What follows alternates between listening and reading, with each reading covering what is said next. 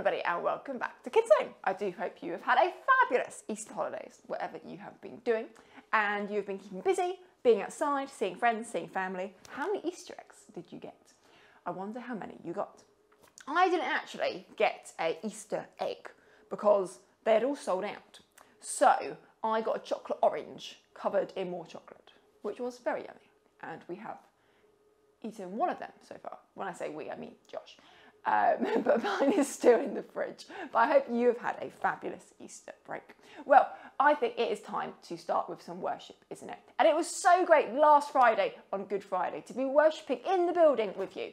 But whilst we can't be in the building every week, then it is also great to worship online together as well, isn't it? So let's stand up and join in with the Action Angels.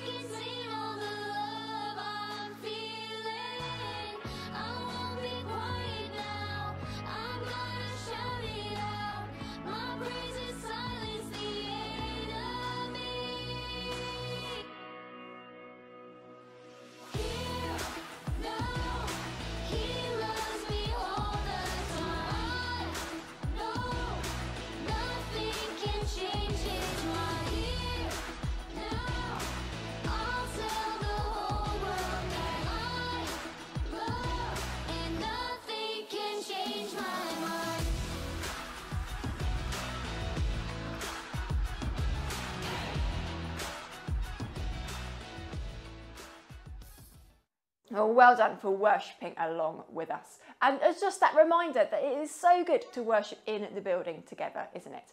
And next week on Sunday the 18th, then we will be back in the building for our live 4 o'clock service, and you can sign up online. It will be great to really have as many people as we can whilst it's still COVID secure and everything is really, really safe. We would love to have you join us. Well, today we are starting a brand new series, and this series is called How to Be a Superhero. I wonder what your favourite superhero is.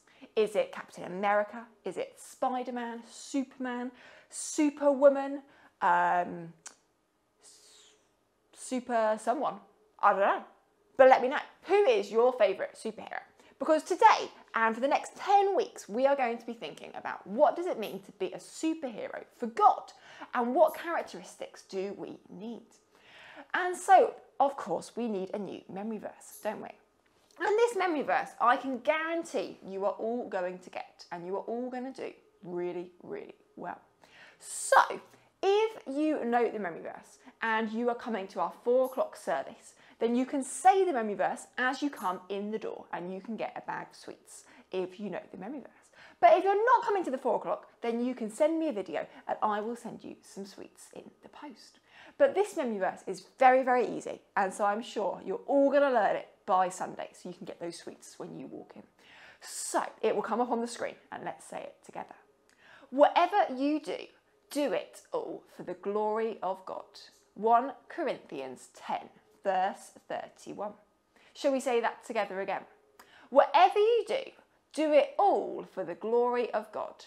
1 Corinthians 10, verse 31. Well, it is now time for a silly game, isn't it? And so let's head on over to the kitchen and see just what Josh and I get up to today. So, welcome, Josh. Thank you. It is always a pleasure to be here in my own kitchen. Yes. So today's a silly game. Then we have all of my university books. Oh, wow. So I was wondering, I've been wondering for quite a while, what all these packages are that keep coming in the post. they're books. And then they have all of my post-it notes of all the important aspects of the page. So you don't write in a book, you put a post-it in it. So what we are doing today is we are following the leader. Okay. So what I'm going to do is I will touch some books in a sequence. Yep. And you then need to touch them in the same sequence. How hard can it be? That's not too bad. That's what we're going to see. Okay. So I'll do it and then you'll do it. Wait, hang on. How do you know that you can recall the right sequence? Well, I don't. So then how will I know if I'm right? Because you might go like this. Yeah. Great. Okay. Okay. So you have to remember, because you might suddenly go, no, but the camera has recorded it, so you know. So, okay. Excellent. Okay, Ooh. so I'm going to go...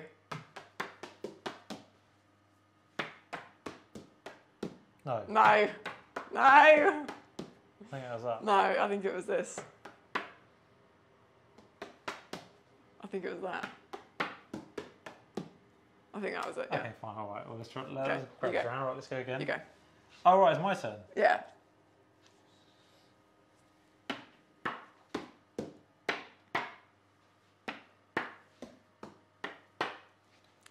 It's cool because each book has a sound as well. Yeah.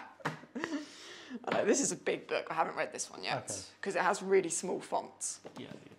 Whereas this one has really big font. Yeah. So I read that one first. Well, anyway, it's your turn. oh, my turn.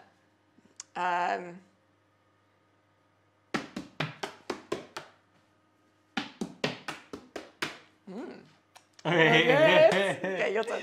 Okay.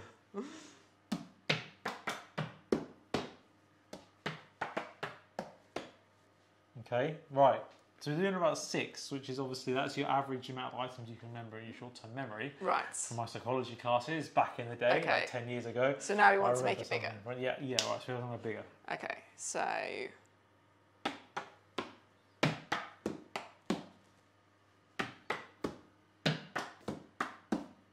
Okay.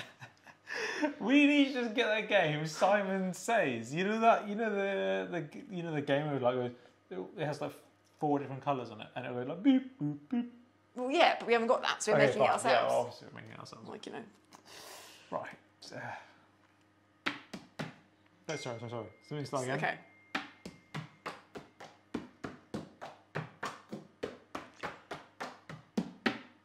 Oh my days!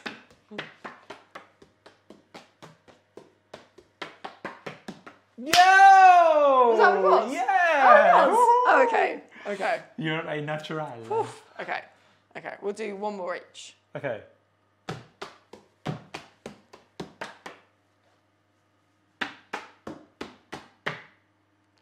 No!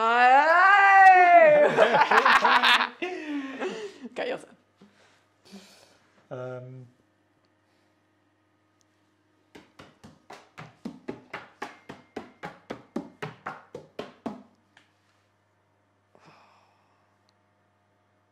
I don't know where you started.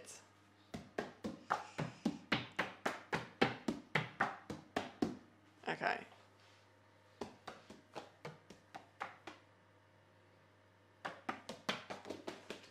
Something like that? Yeah, that was it. Well done. Was it? Yeah. Oh, okay. Yeah, you're cool. good. Well, you guys go ahead and you need 9 stations, okay? 9. 3 by 3. 3, 6, 9. And see if you can follow the leader. And let us know how many kind of sequences you can get up to. The number. The number So of obviously, touches. That one was a fairly easy because I just did that in a curl and went back again. Yeah, so that was... As an example, so that was 18, I think. Yeah. So... Yeah, so you guys let us know how many sequences you can get to. And we'll see you soon. Bye. Bye.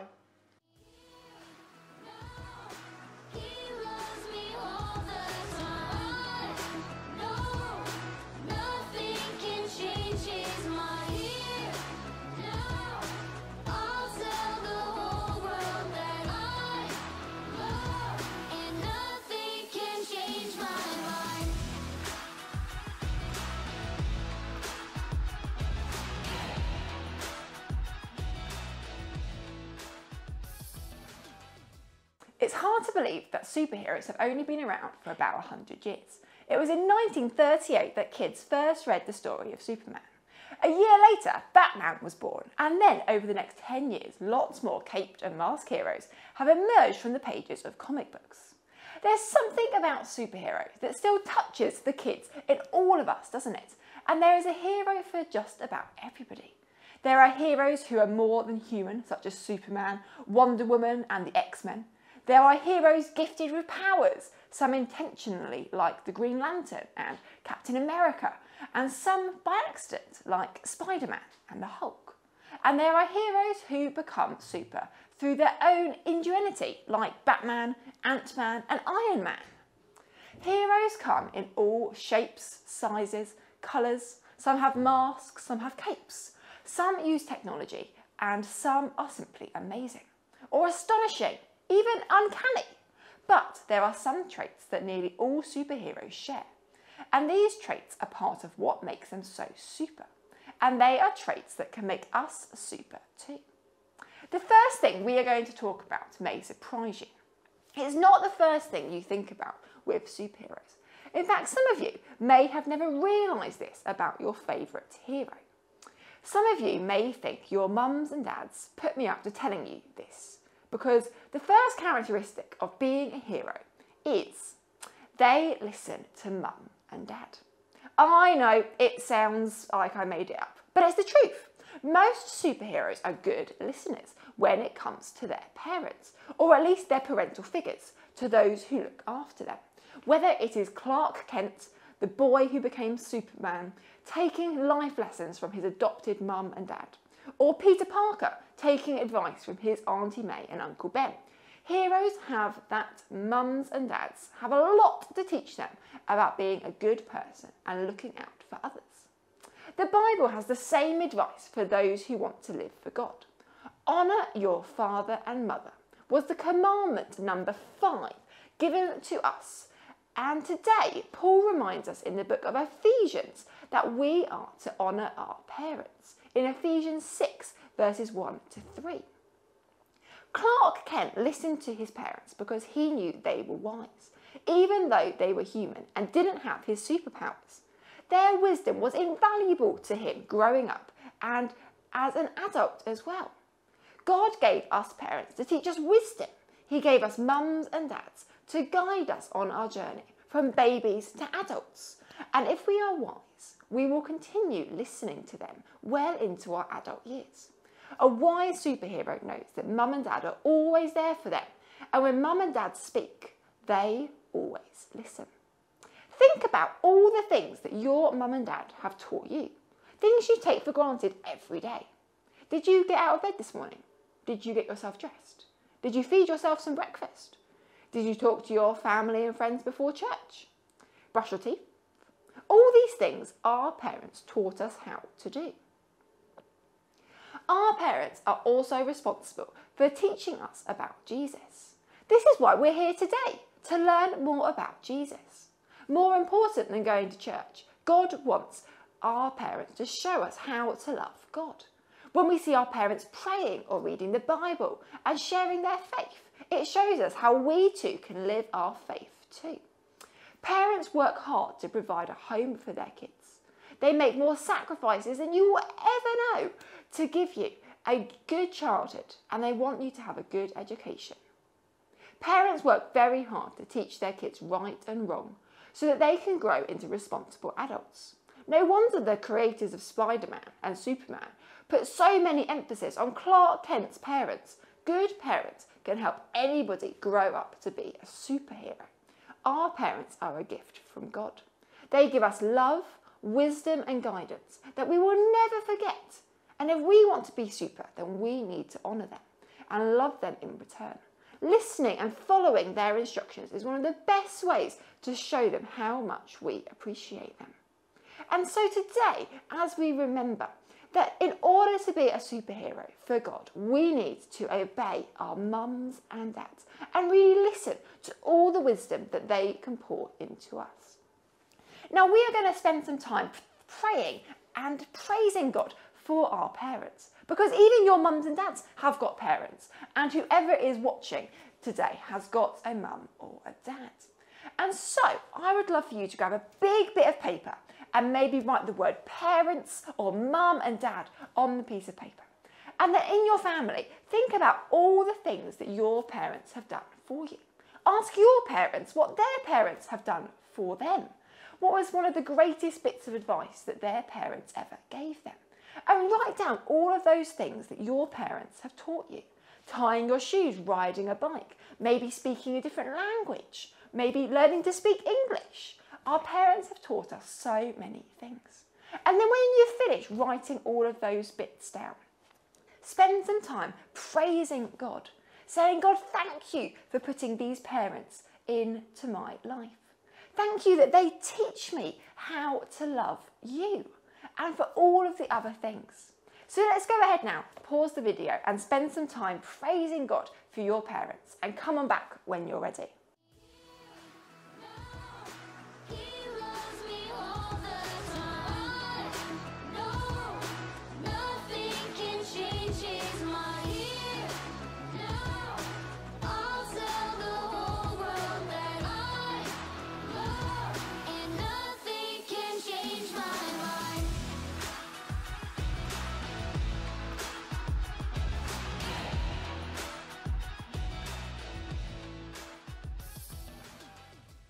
Well, I hope you have written down some really great things on your sheet there.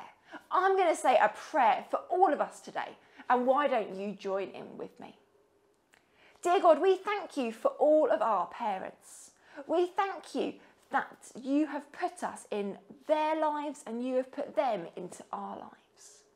We thank you for all the things they have taught us. We thank you that they've taught us how to ride a bike and tie our shoes, brush our teeth, to make new friends and to be the greatest person we can ever be. But God, today, would you help us to be a superhero for you? Would you help us to listen to what our mums and dads have to say so that we can learn more about you and more about your wisdom and your love for us?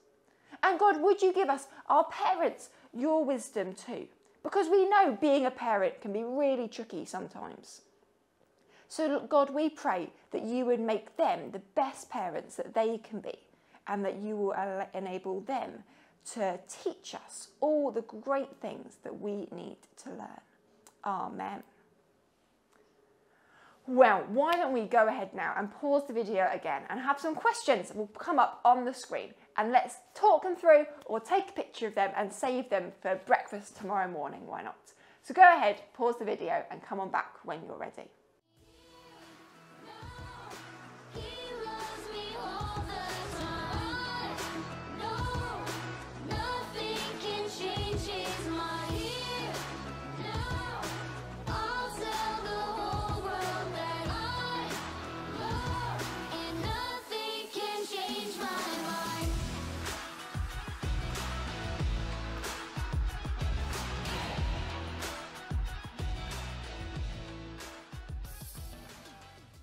Well, I hope you've had some great time chatting and talking through with your parents or your siblings or whoever you are with today.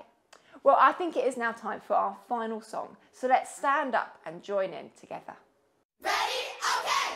Love, joy, peace, patience, kindness, goodness, faithfulness, too. Woo! Gentleness and self-control. We got spirit, how about you? We got the fruit, yeah, yeah. The fruit of the spirit. Got the fruit, yeah, yeah. This is how we live. We got the fruit, yeah, yeah. The fruit of the spirit. The gifts that only God can give. Well, it's easy to get mad when things don't go your way. It's easy to get angry when you're having a bad day. It's easy to be mean when people do you wrong. It's easy to complain when you just can't get along. But there's a better way. The Spirit can help you when you pray. Yeah, yeah. The fruit of the Spirit. Got the fruit, yeah, yeah. This is how we live. Yeah, yeah. The fruit of the Spirit. The gifts that only God can give. Well, it's easy to be selfish when you need to give away. It's easy to run when you know you need to stay. It's easy to quit instead of staying till the end. It's easy to argue instead of speaking like a friend. Whoa, there's a better way. The Spirit can help you when you pray. Yeah, yeah. The fruit of the Spirit. Got the fruit, yeah, yeah. This is how we live. Yeah, yeah. The fruit of the Spirit. The gifts that only God can give. Love, joy, peace, patience, kindness, goodness, faithfulness, too. Woo! Gentleness and self-control. We got spirit, how about you? We got the